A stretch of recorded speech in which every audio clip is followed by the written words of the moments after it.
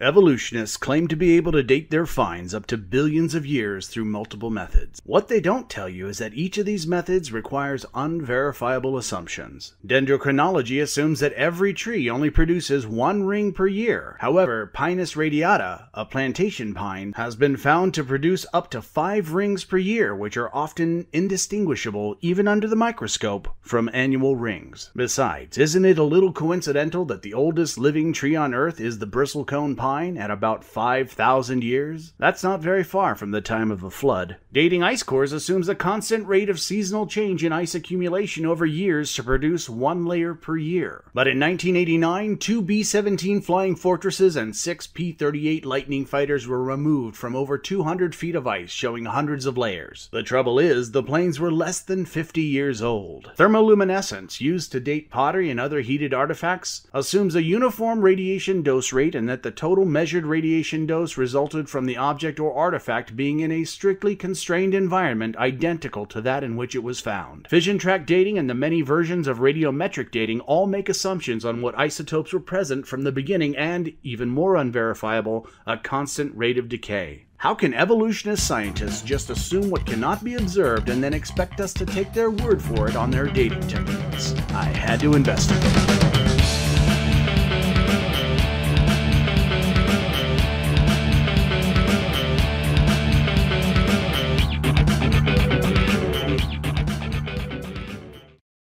Published posthumously in 1651, Leonardo da Vinci's treatise on painting was the earliest known observation that trees grew rings annually with their thickness determined by their growing conditions. The concept is fairly basic. A tree is constantly growing its trunk outward to be able to sustain its branches and foliage. It does so by adding cells to its outside and expanding via a layer of cells near the bark known as a vascular cambium. During the growing season, when the tree receives more water, it grows faster, leaving behind the lighter portion of each ring. As the dry season proceeds, the tree's rate of growth slows down, leaving the darker and denser portion of the ring. One growing season and one dry season creates a full ring and represents one full year. Knowing this, after drilling a core through a tree, we can count the number of rings to determine the number of seasons the tree has been through. Additionally, by the size of the light portion of the ring, we can determine whether each growing season was long, dry, or wet. As a tree can live through forest fires, volcanic eruptions, and other dramatic events over a course of centuries, we can see the effects of them in the rings. Even with a dubious claim such as an unverified tree producing 5 tree rings in a single year, we can also calibrate between different trees to compensate for the outlying years when the area happens to have no dry season, no growing season, or even multiple growing and dry seasons. We can also use rings in a living tree that mark dramatic events to calibrate the rings in trees that have already died. By lining up these distinct rings, we can learn even more about the environment of an area in the past for as far back as the area has trees that show overlapping ring development. This technique is called cross-dating. This is where the bristlecone pine becomes relevant. Being a desert plant, the bristlecone pine could not survive a worldwide deluge or being submerged for the better part of a year. So the fact that it has been dated at 5,067 years shouldn't be a gigantic surprise. Cross-dating it with other bristlecone pines that have died in the past few centuries, however, we can see a continuous record going back almost 14,000 years. In this record, we see no sign of any extended period of submergence at any point, and therefore no record of a worldwide flood. Using other dating methods to determine the age of ancient petrified trees, we can also use cross-dating to determine relative ages and climatic changes in forests millions of years old. This gives us an insight into climatic conditions over ranges of time, giving us a much more vivid picture of ancient ecosystems. Ice core dating can give us even more environmental information from the past. In polar regions, as snow accumulates, it also is affected by seasonal changes. During the summer, the sun is visible day and night, causing a small degree of melt. During winter, the sun is down day and night, allowing the layer to freeze. This process causes alternating layers of light and dense ice. The weight of each layer presses on lower layers, making them denser until they turn to firn, which is one of the intermediate stages between snow and glacial ice. As the firn turns to ice, gas and air within is sealed into bubbles, capturing samples of the atmosphere at the time the ice was formed. As the pressure increases with subsequent accumulation, the crystal structure of the ice changes from hexagonal to cubic, allowing air molecules to move into the cubic crystals, becoming transparent as it forms a lattice structure called a clathrate. During this process, the ice becomes thinner and thinner, flowing outward where it eventually ends up in the ocean, often as part of an iceberg. These ice flows heavily distort the layers as they approach the ocean, especially in areas outside of the Arctic and Antarctic circles where there are numerous melts and freezes per year, resulting in numerous layers, known as melt layers. This is why ice cores are only taken in the stable ice in the interior of polar masses where ice flow is minimized or non-existent. This was made apparent in 1989 when 8 World War II airplanes were recovered from the southern tip of Greenland. In July of 1942, a squadron of pursuit planes and bombers, en route to Reykjavik, Iceland, were forced to crash land about 15 kilometers from the coast on the southern tip of the Greenland ice cap after becoming lost and running out of fuel. In 1988, the planes were found under 250 feet of ice and snow and reportedly many hundreds of ice layers. Being on a glacial flow, they were found 2 kilometers away from the actual crash site, nowhere near where an ice core would ever be taken. Dating ice cores is not just a matter of counting rings. Cross-checking methods include tests for electrical conductivity and measurements for inclusion of gases, particles, radionuclides, and various molecules.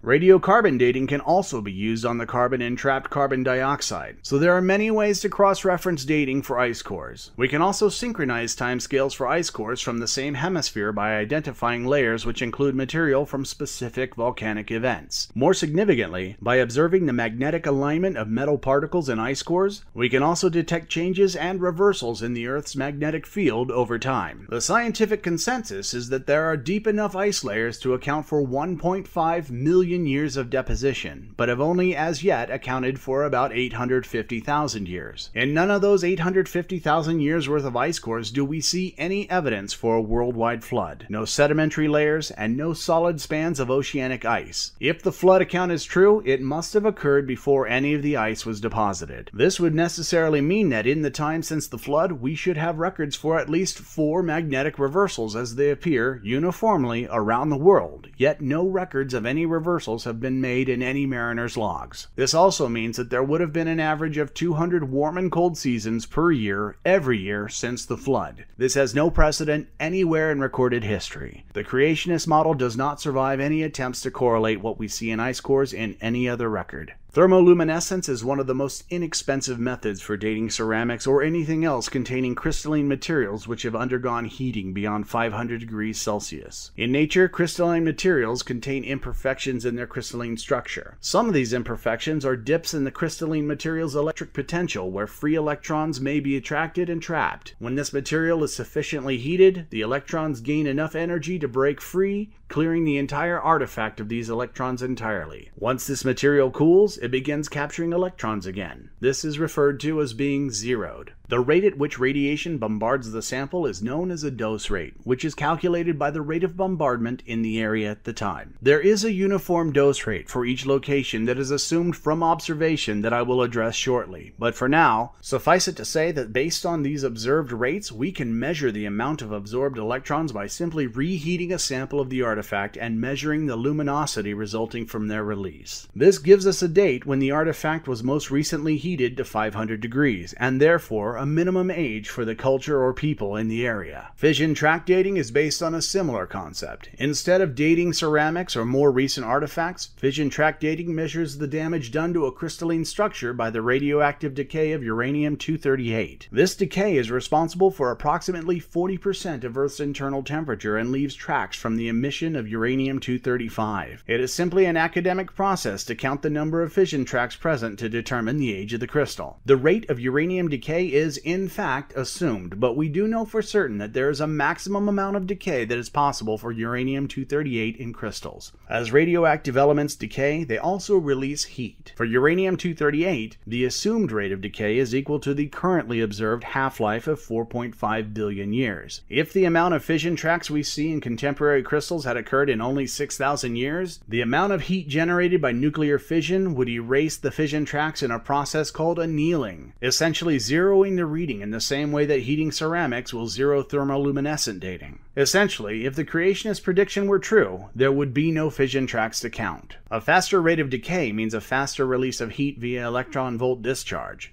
To illustrate this, samarium has a half-life of 1.06 times 10 to the 11th years. Dividing that by 6,000 years, we get 166 million, which is what you would also have to multiply the current release by to determine the amount of heat released if the young Earth creation model were true. The heat differential would be deadly and obvious. This is one of the reasons that decay rates are not merely assumptions, but there are many ways to cross-check. As I've already discussed in multiple episodes, when a radioactive element decays, it ejects protons and neutrons in the form of an alpha, beta, or gamma particle, along with a burst of energy. What remains is a lower isotope, such as carbon-14 to nitrogen-14, potassium-40 to argon-40, or just about any isotope of uranium to lead. In carbon dating, wherever we find ratios of carbon and nitrogen, we also look for corresponding or conflicting date ranges in non-radiometric methods, such as tree rings or luminescence. Despite variables in C14 decay and depletion, readings can be cross-checked and accounted for, indicating a specific window of time and degree of accuracy. It is often asserted that objects older than 50,000 years would not have any C14 at all, but that is not the reason why carbon dating isn't used on items older than 50,000 years. The reason items of that age are rarely dated with radiocarbon is because at about that amount of decay, it becomes increasingly difficult to distinguish between intrinsic C14 and C14 from potassium-40 decay and cosmic rays. This is one of the reasons why diamonds are occasionally found with C14 contamination. Diamonds are usually found near volcanoes.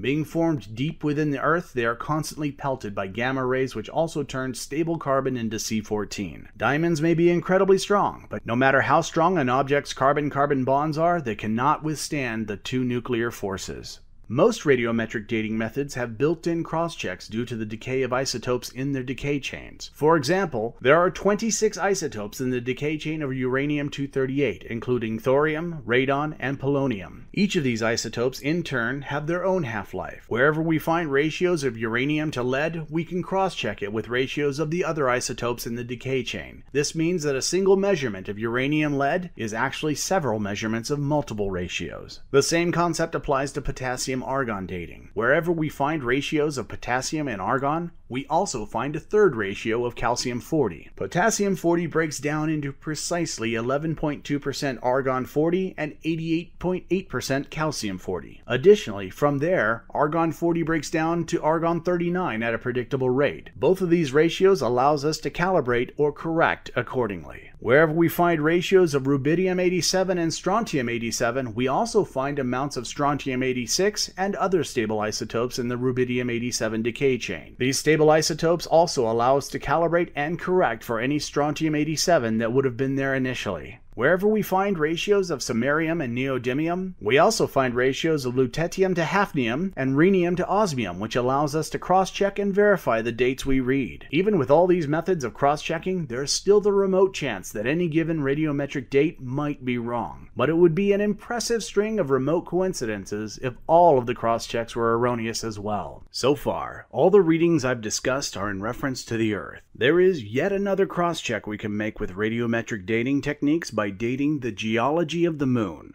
As has been demonstrated numerous times, we still see the same correlation between parent isotopes and their decay chains, regardless of which radiometric techniques we use, no matter where we use them. Each dating technique has its own set of strengths and weaknesses, as well as a means of cross-checking. When comparing multiple readings from multiple methods, we can correct for nearly any anomaly that presents itself. This is why scientists are so confident in their dating methods and the environmental data they produce.